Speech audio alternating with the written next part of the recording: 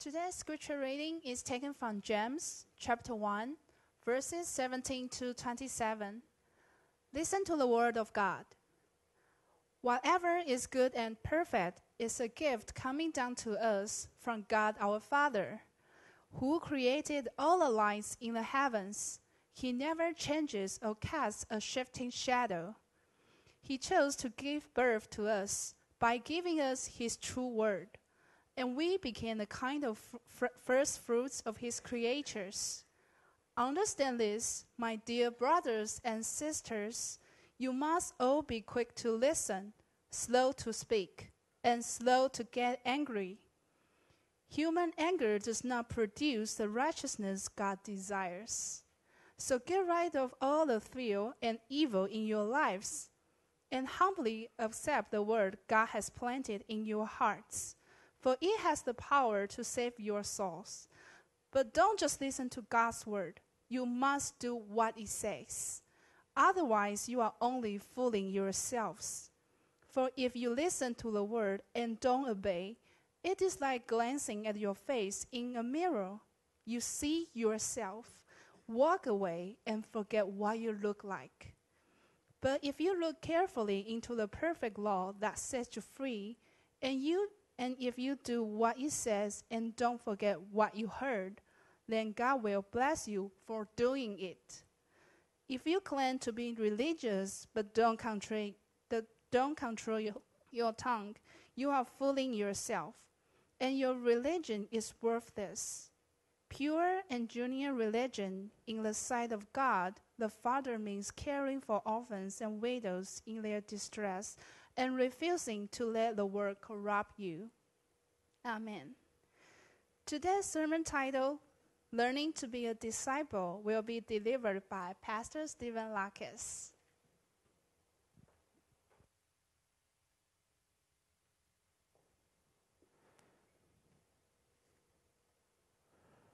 Good morning, everyone.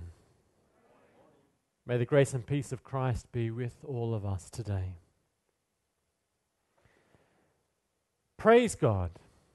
Praise God, because this world, His creation, truly is a wonderful, wonderful place. Every corner of the world is filled with things of amazing beauty and amazing value. And there's no place in the universe that matches what we have here. The only problem is that our human eyes very quickly get used to all of the wonders around us, and then we just stop seeing them. We stop noticing them, and we even forget then that they exist. Before our family moved to Taipei, we used to live in Heidelberg in Germany. There it is back again.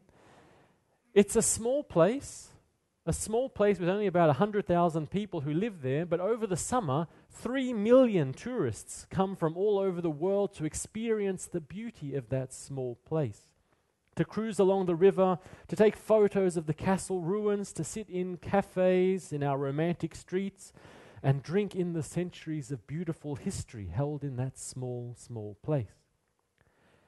But I have to say that after living there for so long, we, like so many of the other locals, just stopped seeing the beauty that was there. We stopped seeing the beauty that was around us. It became normal, it was ordinary, and then it just disappeared from view. One of the dangers of human nature is that we quickly lose sight of the goodness, of the wonder, and of the multitude of tiny miracles that do surround us every day. And instead, we so quickly let our eyes adjust to seeing only the problems and only focusing on the things that we feel are wrong around us. When that happens, it's so easy to forget that this world is God's incredible creation. It is a place that's full of miracles, full of joy and life, beauty and opportunities, full of love and goodness. Now, that's not to say the world doesn't have its problems. It does. It really does. But when we remember that this world is good, when we remember that this world is created and loved by God, that it has value, then we don't give up on this world, and we don't give up on society, and we don't give up on ourselves either. We don't give up just because of those problems. I really can't stress how important that is for us, especially for us in the church, how important it is for us to remember that. In this world, there are already too many people who have given up. There are already too many voices that encourage us not to see the goodness that is around us. There are too many voices that want us to believe that there is nothing good that's left in God's world at all. They tell us the problems that we have here have become too great. They tell us it's too late to save the world from dying. It's too late to make a difference. It's too late to have hope. It's too late to hope that things will get better. Those voices encourage us to give up. They encourage us to just accept the cynicism and pessimism of life that says that everything is broken, everything is bad, and that life and this world have nothing more to offer than just misery and despair. But none of that is true. None of that is true. Yes, there are many problems that face us in the world today. Yes, we have to face problems at home, at school, at work. But as Christians, we know that these problems aren't a reason for us to give up. As Christians, we hold on to God's promise that He is leading us and He is leading this world forward, on to good things. Yes, there are problems, but we are all on the road. We are all on the move. We're all being led and pulled forward by God towards a changed future of wonderful goodness. So as Christians, we don't give up on hope because we know that Christ is the winner. We know that Christ is the Lord of all things, and we know that the problems and evils of today are doomed to failure. And so we never stop believing. We never stop believing that through God's leadership, we are all changing. The world is changing, and we are changing for the better. 2,000 years ago, this was the good news that Jesus announced to the world and to us all, that the kingdom of God is finally here. Jesus walked among the crowds in Judea. He walked among those who were sick and tired. He stood with those who were pushed down and abused. He faced those who were ignored and rejected and miserable, and he proclaimed the incredible good news, the good news of God that was coming to them all, that there is no reason to give up hope because God's kingdom is breaking into this world right now. God's kingdom of goodness and fairness, God's kingdom of justice and peace and love is pushing its way in. It's pushing its way into this world. It's pushing in, rolling over and crushing the evil and unfairness that is in this world. Jesus announced the good news that through His power, His kingdom, this kingdom of God is breaking into this world and is changing things now, making things better. And He called us to help. He called us to join Him in helping this kingdom to spread. Jesus came to save us, and it's His power alone to do that. But He still called disciples to come and follow Him, to be fishers of men together with Him. Jesus announces the good news that the kingdom of God is pushing into this world, and then He calls us to respond to that good news, to believe it, to trust in it, and to grab hold of God's kingdom from our side and to pull it into our world and to make it more and more real each day. To do that, to join Jesus in this work, that's what it means to be His disciple. In our faith life, believing is good.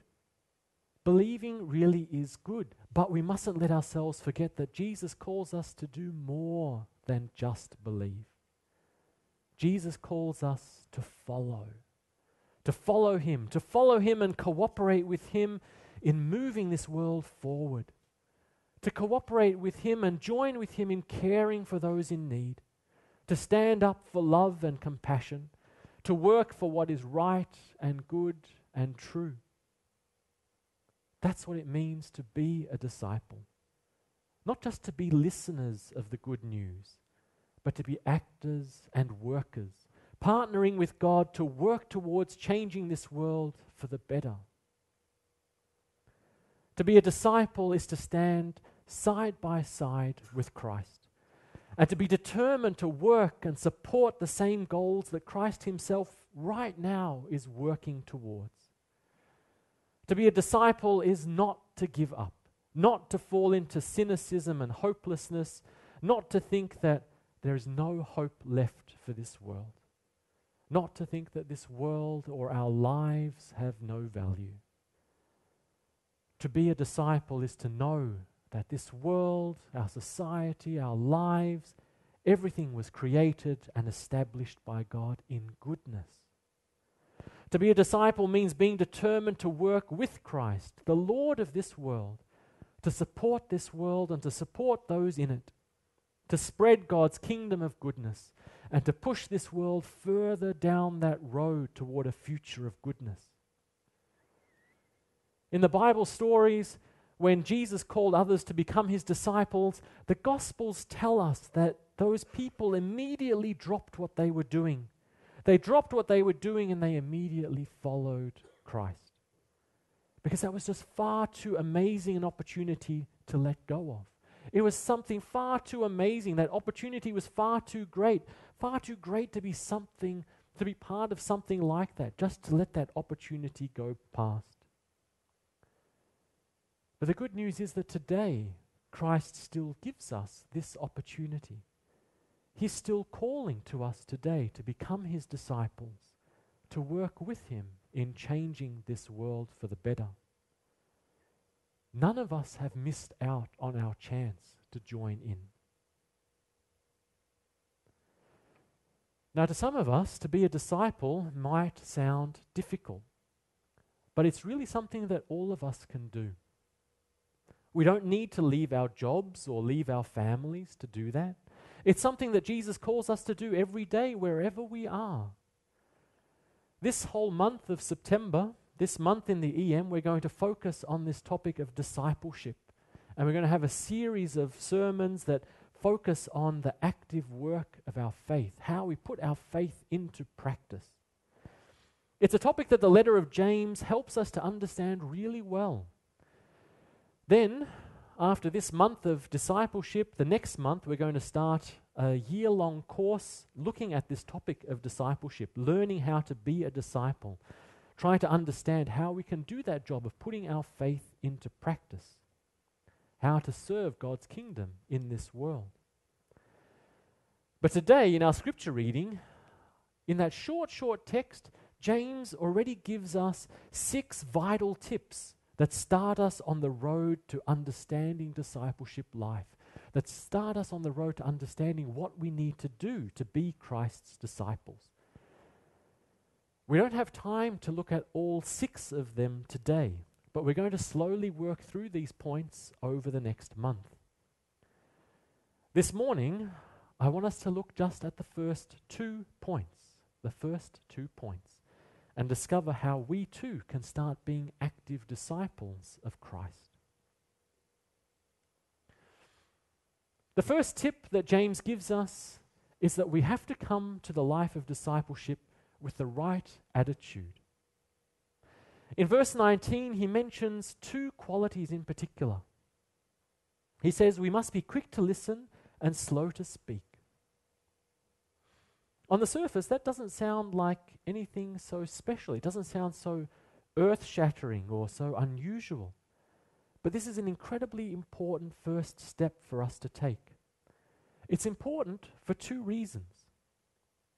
First, the easiest way to start helping others and to make a change in their lives is simply to listen to them, to listen and to understand what they're going through.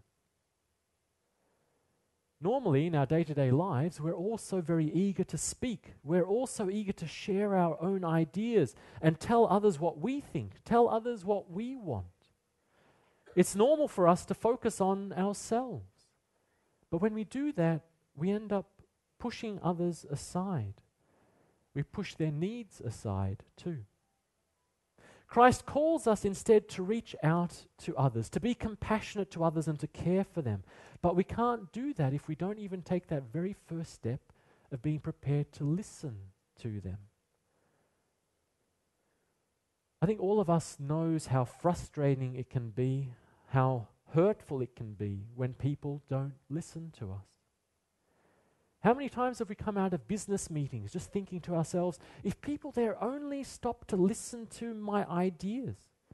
Or how many times have we felt so frustrated because we wanted to share something with our parents or share something with our partners or our friends, but they just didn't seem very interested to listen? Back in my student days, as some of you already know, back in my student days I used to work nights as a bartender. And there too I saw how so many people would come to the bar night after night, not really because they're thirsty, but simply because they needed someone to sit and listen to them. Listening brings with it its own healing power.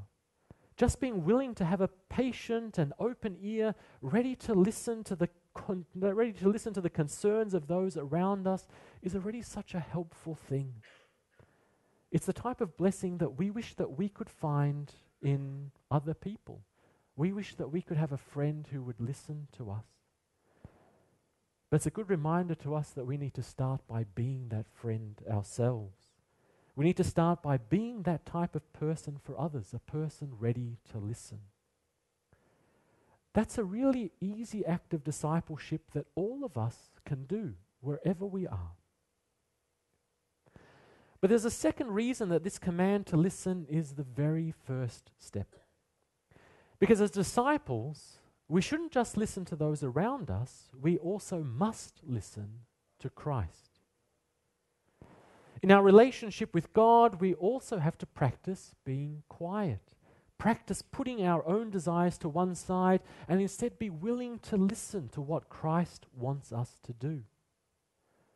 Again, on one hand, this sounds so simple, it sounds so easy. But Christ's disciples didn't find that easy at all. The Gospels are full of stories about how the disciples didn't listen to Jesus, how they didn't pay attention to his teachings, and how at times they even fought back. They fought back against Jesus, thinking his plans were nonsense and that his plans made no sense. Maybe the example we remember the best is the time when Jesus was speaking about how his work as the Messiah was going to lead him through suffering, through service, into suffering and to death. And we remember how Peter that time was really angry. Peter pulls Jesus aside and yells at him, telling Jesus that he's wrong. That's not the way it's supposed to go. Peter pulls Jesus aside, yells at him and tells him, no, that's not what the Messiah is supposed to do. Peter yells at Jesus because Peter thinks he knows better how to do this work. He thinks he knows better how Jesus should be the Messiah. He thinks he knows better how Jesus should go about changing the world. Jesus then has to teach Peter that no, it's Peter who doesn't know. Remember that Jesus pulls Peter aside and says to him, "Get behind me, Satan. Because you're only thinking of things from a human point of view, not from God's point of view." But it's a problem that we have to face in our relationship with God too. Jesus tells us clearly what he wants. He tells us clearly what he expects from us. And yet instead of really listening, we tend to argue. We tend to fight back. We tell ourselves that Jesus' ideas here are wrong or stupid or nonsense or naive, or they're not going to work in our world. And so instead we try to do things our way instead of doing things Christ's way. But to be a disciple is to know that Christ is our Lord, and that we need to do his work in the way that he wants us to do it. And this brings us to a very important second point. The second point we want to look at today. In verses 19 to 20, James tells us that a disciple of Christ must be slow to get angry. We have to reject the temptations of anger and reject the temptations of violence. This is hard to do. Again, we think it's easy, but this is hard to do. Because here again, the world tells us that Jesus is wrong on this point. That Jesus' idea here isn't going to work. The world tells us that if you want to change things, the very first thing that you need to do is get angry. My heart really goes out to those of you who work in customer service here, because you have to live through this disaster every day. Too many customers really believe this. Too many customers really believe that to get what they want, they need to scream and shout and make a big fuss. They need to be angry to get what they want. Culture and society also gives us this same message. How many times do we see this in superhero movies? The hero courageously tries to win, courageously tries to make a change, but is frustrated and fails. That is, until the villain comes in and somehow makes the mistake of offending the hero or hurting someone that the hero loves, and that's it. That makes the hero angry. And then once the hero is angry, with a scream of rage, the hero gains a special power, a power that wasn't there before, the power to hit back, the power to smash, the power to finally destroy and defeat the enemy.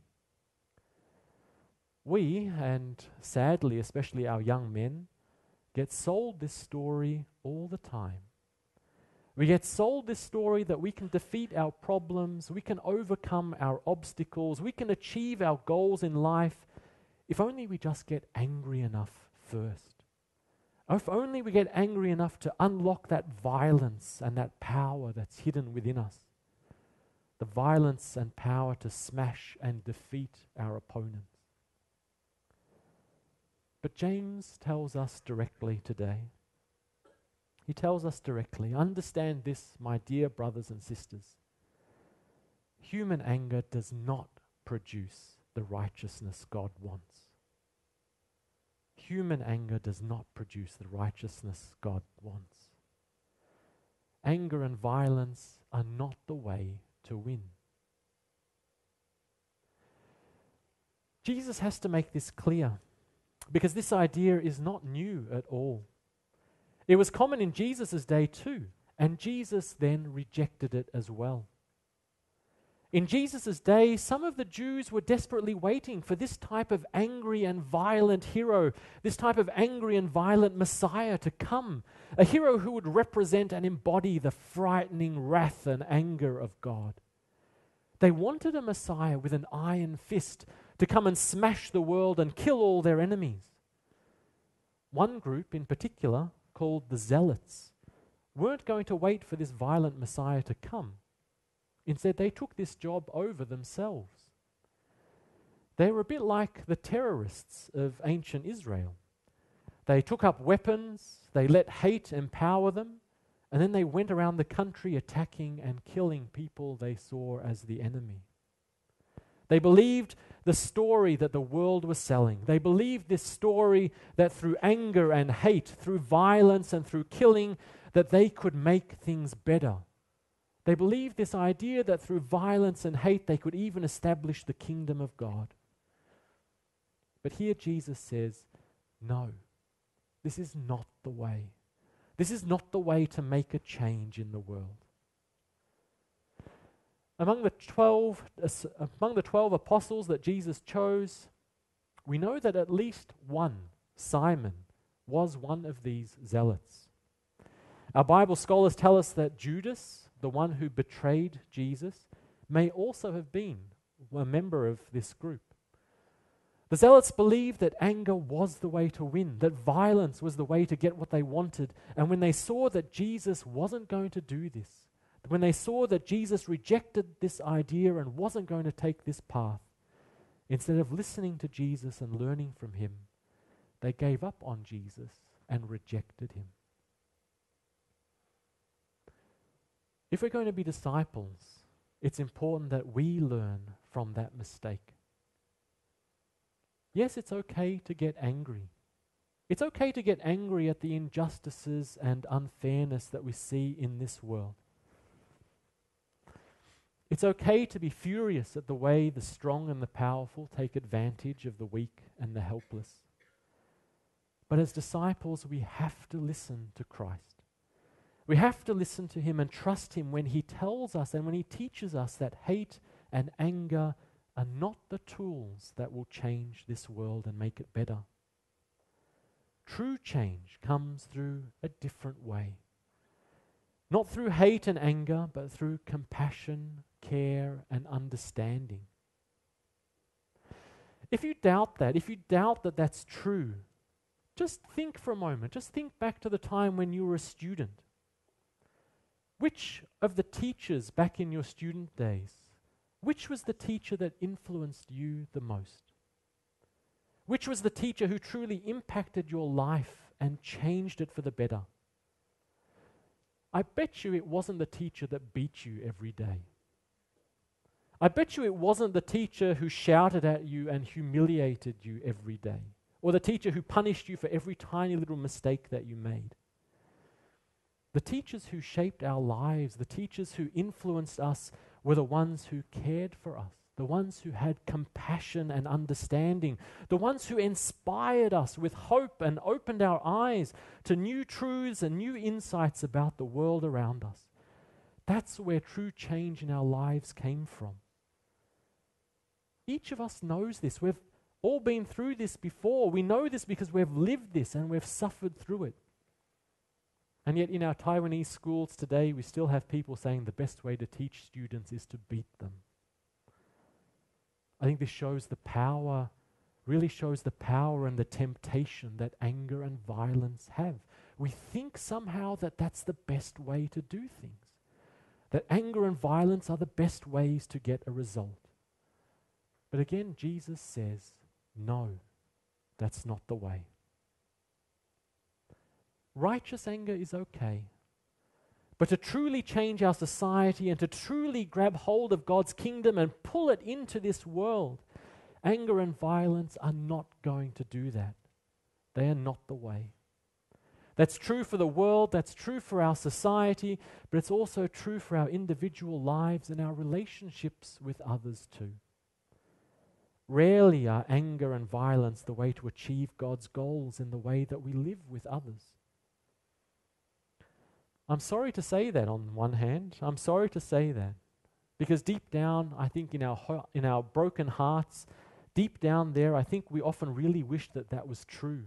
I think in our broken, sinful hearts, we often really wish that violence was the way, that hatred and meanness was the way to achieving things.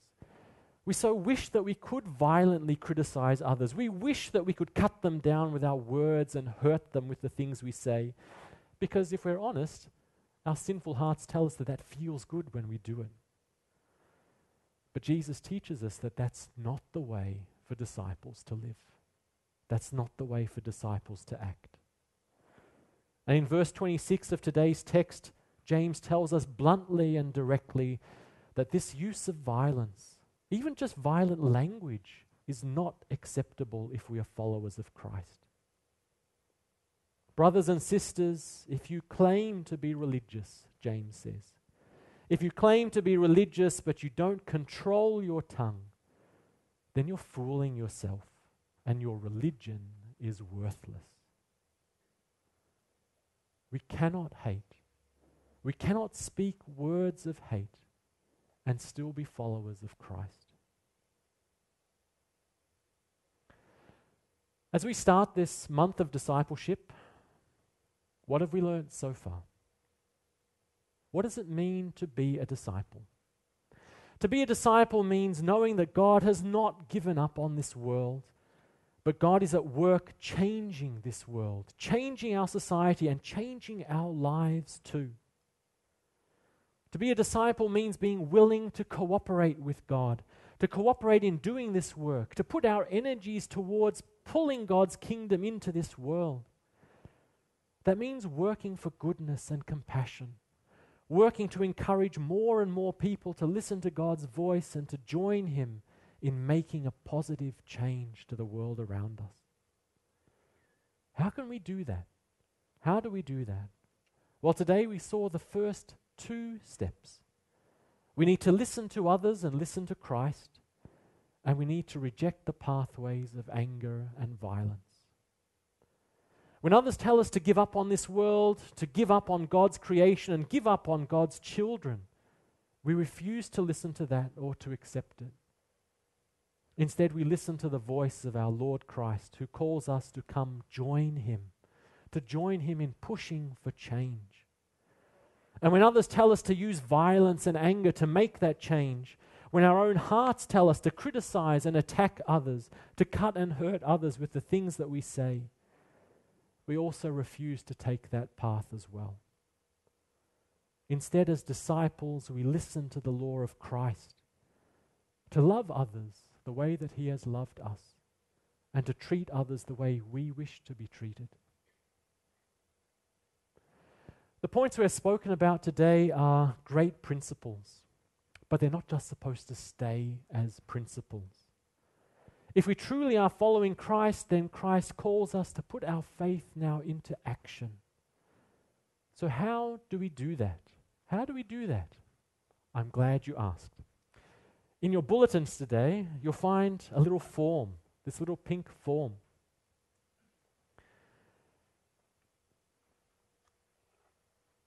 On this little pink form, there are a whole range of different discipleship services that you can choose from. There's something on that list that will suit everyone. It really will suit everyone. And there's space at the bottom to make extra suggestions if you have even more ideas.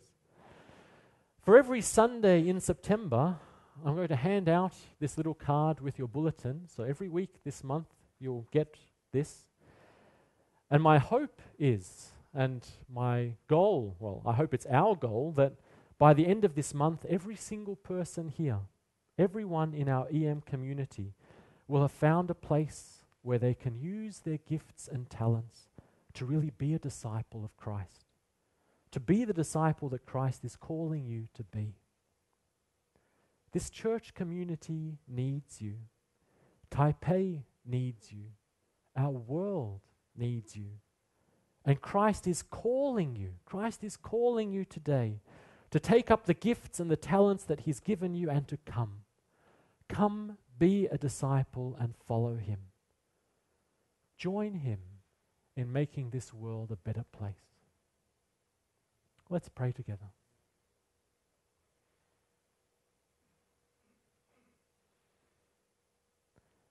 Lord Christ, when we look in the mirror, it's easy to get disappointed at what we see.